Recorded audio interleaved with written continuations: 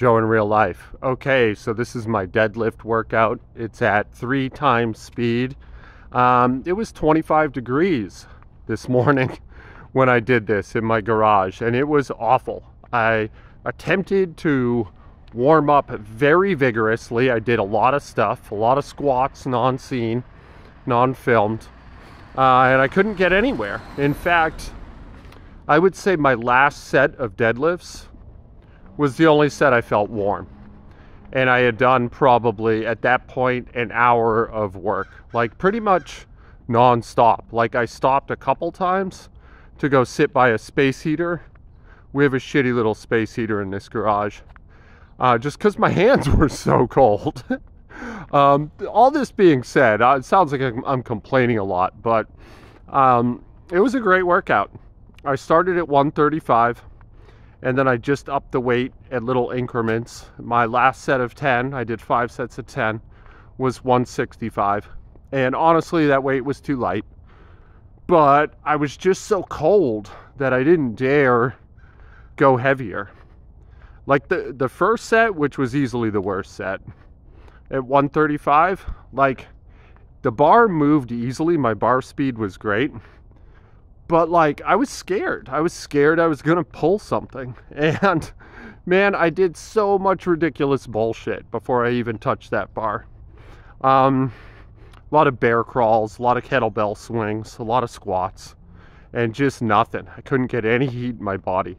I need a pair of sweatpants, man. The whole time I'm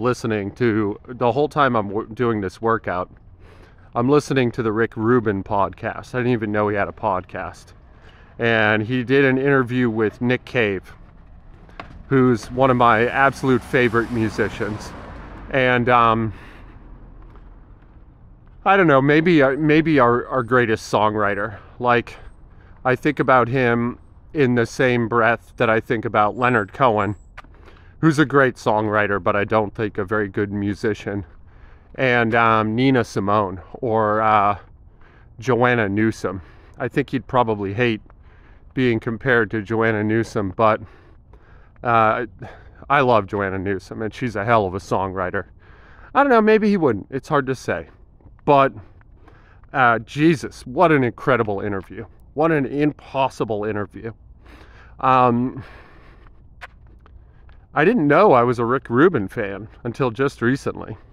And I found out he has a podcast, and his podcast, man, he does ads just like every other podcast, but he produces them himself.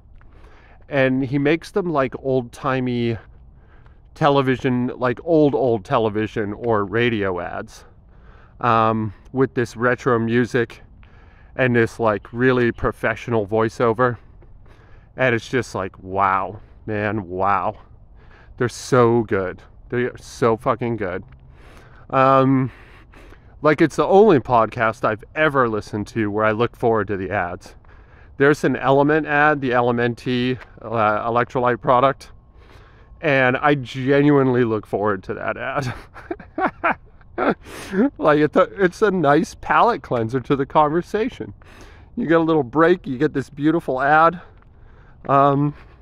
which is like, obviously it's Rick Rubin, so it's just masterfully produced, you know? And it really takes you back in time. I'm listening to him interview Owen Wilson right now, and it's much the same. I am not a huge Owen Wilson fan. Or what's that guy? Wes Anderson. I don't dislike those movies, but I don't love them, you know? I think I loved Rushmore. And really, that was it, you know? Oh, the Fantastic Mr. Fox. Did he do that? I don't remember, but I really like the Fantastic Mr. Fox. Maybe that's irrelevant. Which isn't to say they're bad movies. They're just, it's not my thing, you know? But I'm finding Owen Wilson to be very interesting and really charming. Oh, these presses.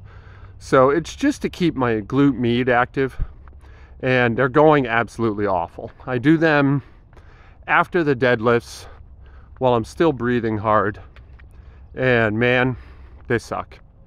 I'm just moving so bad. you know? It's a real struggle, but I'm enjoying the new routine. You know, this is only week 1. I have my overhead press day tomorrow, but I might do a fun lift instead. We'll see how I feel. I am so sore. That's the other thing.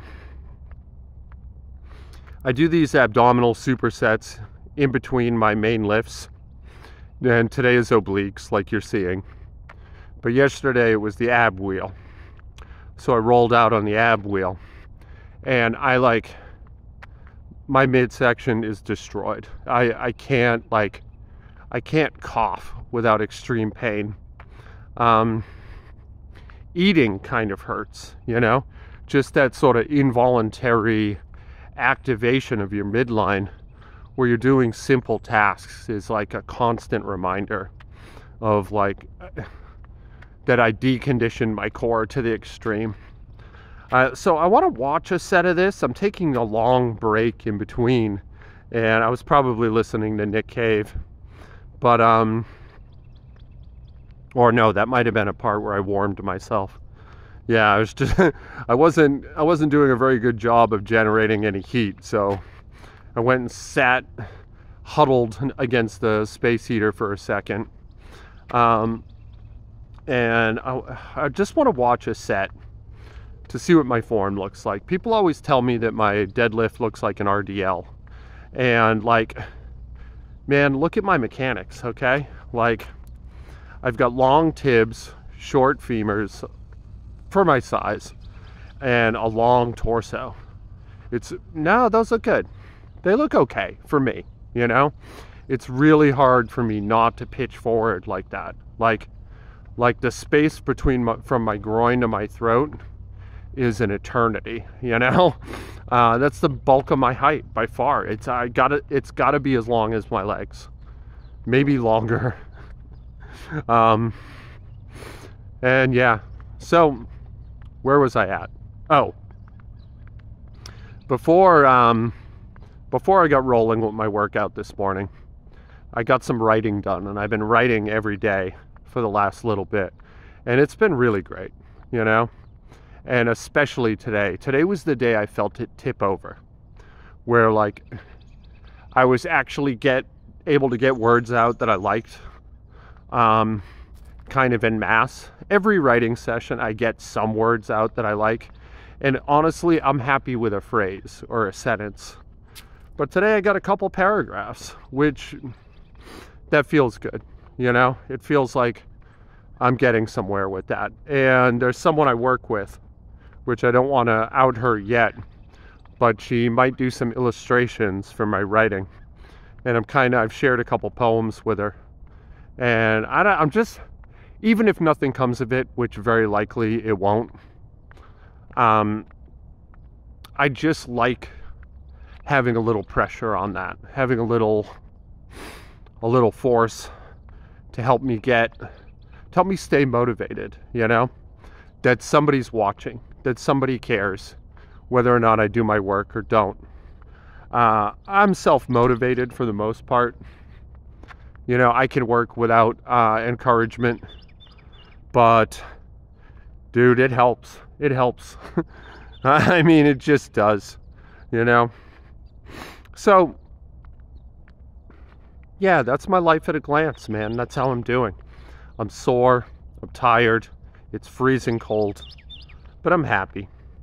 A lot of things are going my way lately, and it feels nice to be getting back to something that feels like normalcy, a version of myself that I'm not just disappointed in, you know?